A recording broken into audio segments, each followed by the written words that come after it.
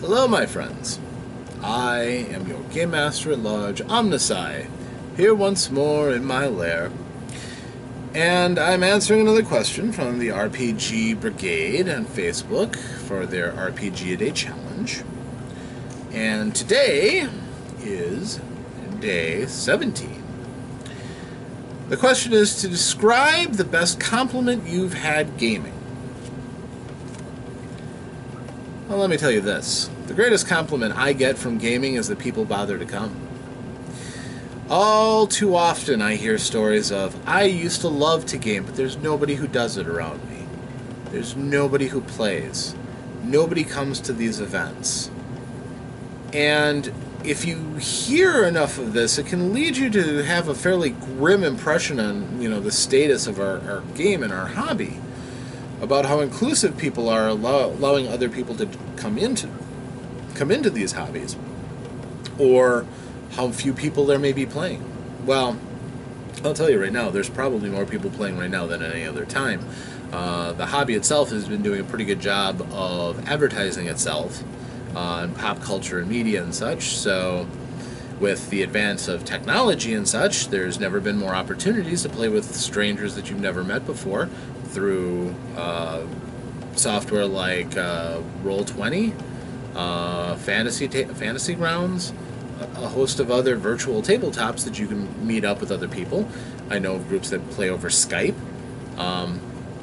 So there's all kinds of options for remote play. There's still play by post or play by forum that you can go and meet with people not face to face. And quite honestly, it's out there enough in the culture that if you meet with somebody, you can probably find somebody who is at least interested in trying something with you. But as a result of me and knowing all these people who are kind of marooned without opportunities, my greatest compliment has always been and will remain where people come to my table. If I'm at a convention and I sit there and nobody comes, which has happened, it's very disheartening. You wonder what's wrong. I have a game. I'm ready to share my game with other people. Some of these games don't even require you to have a ticket. You just show up to the table and you're good. Those that do, your cost of entry, you're already at the convention. I would be fairly sad if nobody showed up to my games. I don't have the great name brand recognition or anything that some of the sponsored games have, but I'm a guy willing to tell a story and entertain you for a few hours. So if you come to my table, take that as a huge compliment right there, that you have given up some of your time to play my game with me. And the fact that I have players who come back time and time again is a huge compliment. That they're my friends doesn't hurt, but they have lives, they have things they could be doing. So I never, ever take that for granted, especially my friend who has to come all the way from a city 30 miles away.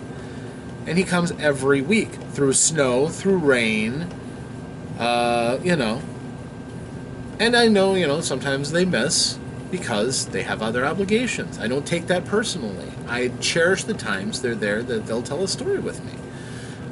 That is my greatest compliment and always will be. However, outside of that, being thanked for a game. When I get done with a game at a convention that I've played, I always thank the game master.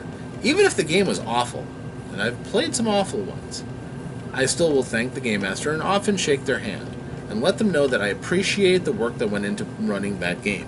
It's not easy to run convention games for total strangers. It really isn't. It is a challenge. But it's still, nice to be thanked for the effort that you put in to tell a good game. And if that game went off great and they left thrilled and excited about what they did and they have a story that they'll remember, so much the better. That has a lot to do with the people there, the situation at hand, and how good I am, how on my game I am for that. Doesn't always perfectly, but I've been lucky. So those are great compliments for me.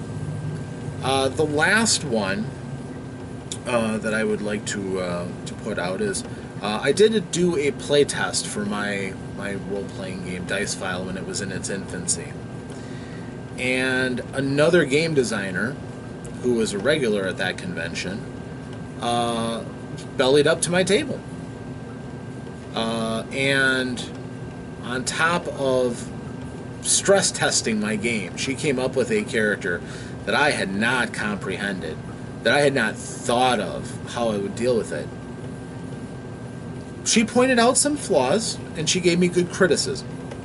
Excellent criticism, honestly. Some things that I hadn't thought about, some things that I've since struggled to kind of work into the system, and I've made some dynamic changes since then.